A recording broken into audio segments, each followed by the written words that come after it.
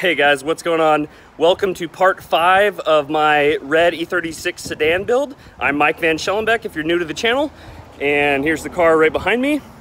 If you remember from part 4 of the series last time, I was trying to get the fuel pump working and get the car running essentially, and I wasn't able to get fuel flow out of the feed line up to the rail. So we tested the fuel pump, it works when manually triggered, but I wasn't able to get any fuel flow out of this hose up here. I'll show you right now.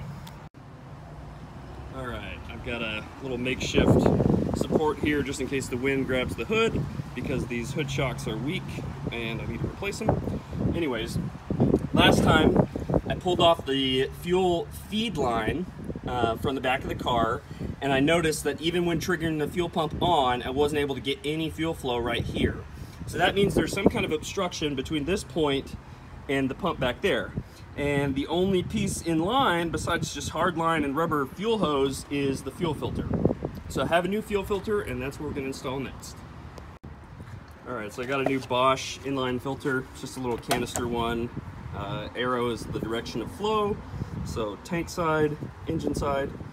And I'm pretty sure on these OBD1, this is a 93 325i. I'm pretty sure that they're about here on the driver's side frame rail underneath, that way. So I'm gonna go ahead and jack it up and verify that, put the car on jack stands for safety, and then we'll take a look.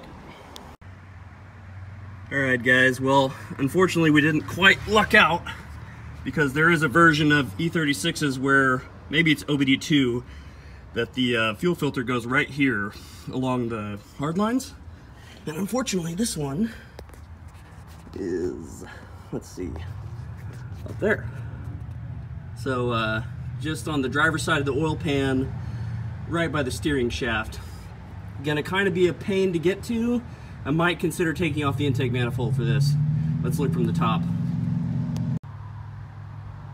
All right, so yeah, sure enough, the filter is right down here. It's so bright out here, I don't know if you're gonna be able to see it. Let's see if I can get down here. Nope. All right, let's see if I can get some light down in here to show you guys. Got a flashlight now. So there is the fuel filter. I'm shining on it right now. But basically it's right down there by the starter. Not a very easy spot to get to, but it does look like it'll be easier from the top side. So I'm gonna go ahead and pull off the, come on, focus. Ridiculous, there we go. I'm gonna go ahead and pull this boot back off, probably pull the throttle body off, just so I can get back in there. And then there's like a clamp that goes around the fuel filter. So I'll probably have to loosen that or remove it, remove the two fuel lines, and then we'll throw this new one in. So I'll get to it. All right, so I went ahead and put the car back down on the ground. No point in having it up when we're working from the top. So basically, I removed the intake, removed the throttle body. It's still hooked up by the throttle body coolant lines, which I haven't looped or deleted or anything yet.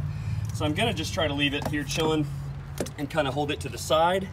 And then basically, there's some fuel hard lines that are under the intake manifold. They just run basically over here, and then it converts back to soft line to go into the rail there.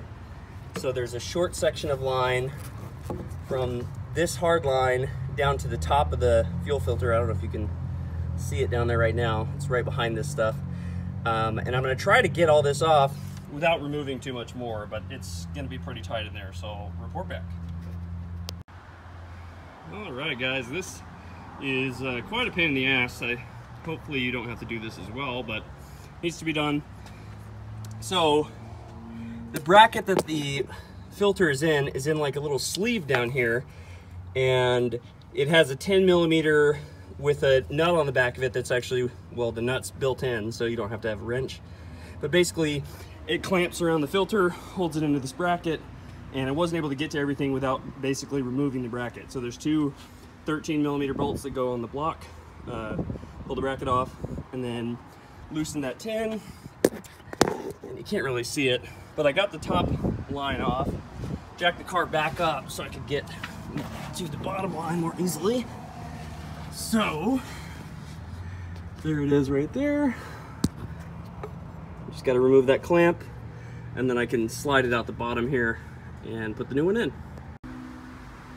Ta-da! Success! I don't know if this is the original or not, but it looks pretty German to me. Auslauf. Out. Cool. Well, finally got that out. As you can see, I'm filthy, so this is not a clean job by any means. But I was able to get the bottom hose off from underneath the car, slide it out the bottom. Now I'm gonna slide the new one in, and I'm probably also gonna replace the fuel lines that go from the hard line to the filter, because they're pretty old, and I just realized, you know, I'm removing these bolts thinking it's kind of like a new car. You know, to me, E36s aren't that old, but this car is literally 27 years old. These bolts have probably never been removed, so no wonder they're a little bit difficult, you know, it makes sense. So let's put the new filter in now and keep jamming. All right, so it turns out I did have some spare fuel hose. It's just random 5/16 of an inch fuel injection hose, so it's rated to 3.4 bar or whatever. That's plenty, or close-ish. It's fine. So you'll notice on fuel lines, if you're not aware, let's see where it says it. It says J30R7.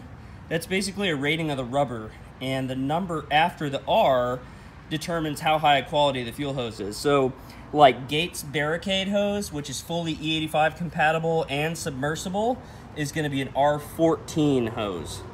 I think anything R10 and above is okay for E85, and if it's R4, it has to be R14 to be submersible, like completely soaked in E85 for your fuel pump in tank. But since I'm going to go pump gas for a while, and I'm trying to keep this budget oriented and not, you know, control myself and not go too crazy. So I'm just going with some random cheapo stuff I already had, R7.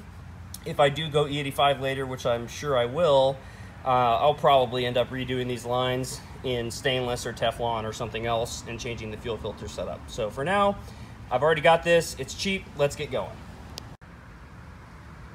All right, I went ahead and installed the outlet line, the upper line on the canister. So now I'm going to slide it up into the sleeve, and that should be a little bit easier to reinstall that way. Let's do it. Alrighty, I've got the filter slid up in there. Now I'm going to replace these lines. These are the ones that go from the hard line under the car up to the filter and to the other section of metal line underneath the intake manifold. So they're just short sleeved lines here, and they're all old rubber. So while I'm in there kind of thing, I'm going to go ahead and replace them. Let's do it. Alrighty, got that section of hoses out. It actually isn't terrible looking. Like, I can bend it and it's not just cracking right up, but it's one of those things where I've got brand new fuel line. It's really cheap. Might as well cut some more to length and put it on. And to reiterate, that goes from these metal connections down to the fuel filter and then to the metal lines under the car. So just a short section of rubber from like here to here. That's it. Okay, well, I've got it almost all back together. New lines are on, got some decent clamps on there. The bracket's back on, which was a huge pain in the ass. Getting those 13s back onto the block, man, that was not fun. So the filter's down there, lines clipped back into that little holder to get it away from the steering shaft. Right now I just have to hook up the connection from the bottom of the fuel filter to the hard line, put 2 clamps on that, and then I'm gonna put all this stuff back on, and we will test the fuel system, see if we can get fuel coming out of the feed right there. Let's do it. Also, this is cool. So if your entire body is like filthy and you wipe yourself, it kind of just makes the rest of you also filthy. Pro tip. All right, guys, unfortunately I have a little bit of bad news. Nothing serious or anything, but I installed the new fuel filter, and even when jumpering the pump relay and making sure the fuel pump was running and listening to it and everything, I still can't get any fuel up at the rail. So obviously the car's not starting. I cranked it and have it on a battery charger because it was super dead from sitting for a while.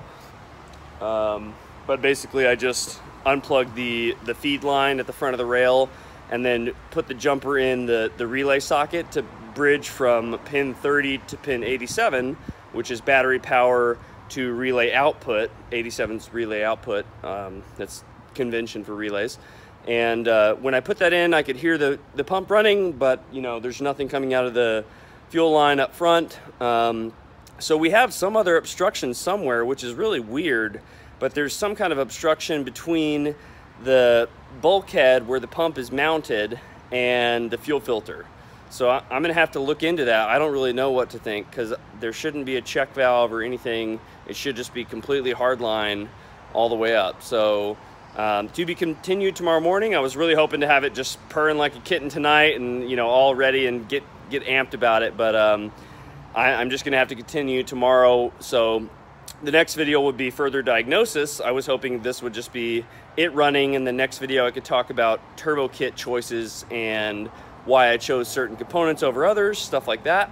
But next video is actually gonna be still more diagnosis of just trying to get this thing running. So maybe I'll talk a little bit about the turbo choices. I actually did buy a bunch of components from my buddy Jason Scott.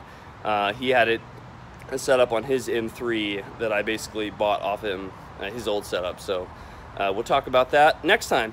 Thanks so much for watching, and sorry it was a little anticlimactic, but we're almost there. I know it. I can hear it in my mind. I can hear it.